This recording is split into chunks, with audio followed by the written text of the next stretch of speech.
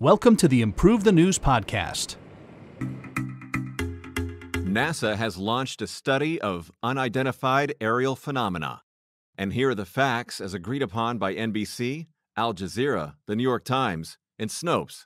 On Thursday, NASA announced the establishment of an independent team to study available public information on UFOs and gaps in knowledge about the phenomena. The agency's science mission chief stated, "We are not shying away from reputational risk to improve data to better understand the so-called unidentified aerial phenomena, UAP." While NASA has conducted studies searching for life within the solar system and beyond, this is the first time the agency will examine unexplained phenomena within Earth's skies. This high-risk, high-impact research is separate from efforts led by the Pentagon to study UAPs and will be led by astrophysicist David Spergel, who currently holds a post as president of the Simons Foundation in New York. Other scientists haven't been selected to support the effort yet. Spergel affirmed he's keeping an open mind and that his only preliminary assumption is that UAPs will most likely have multiple explanations.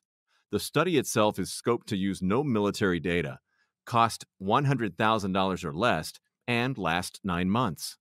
Last month, Congress held its first hearing on UFOs in more than a half a century, with top U.S. intelligence officials and members of Congress agreeing that UAPs are real, but remain a mystery.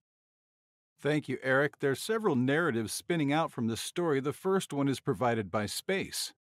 This is a cosmic wild goose chase at the taxpayer's expense. Government agencies are clamoring for sensors, databases, and personnel when explanations as mundane as planets and stars can explain UAPs, no matter how uneventful the true causes probably are. There will be a clamoring for a gravy train of public money on this questionable endeavor. Thanks, Adam. Narrative B is being provided by The Conversation.